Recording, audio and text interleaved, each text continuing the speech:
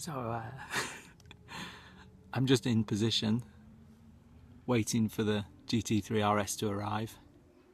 He set off on his warm-up lap already. I estimate he'll be here in about 1 minute and 30 seconds from now. Don't know why I'm whispering, it's not like anybody can really hear me.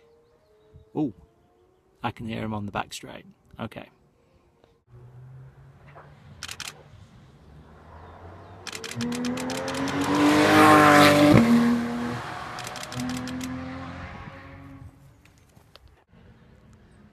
Well, it's only bloody Mark Webber, as in Porsche Factory World Endurance Driver, probably here for Spa, WEC round coming soon, and he's driving a lava orange GT3RS.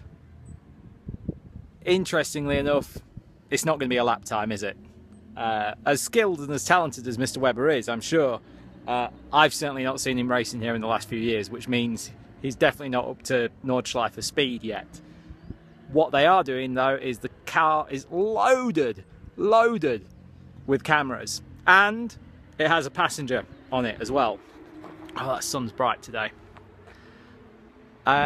So the passenger inside it, loaded with cameras. I think we can all see that while that's going. Probably just a Porsche PR video. No doubt he'll be driving very fast and it'll be really cool to watch. I can't wait to see it.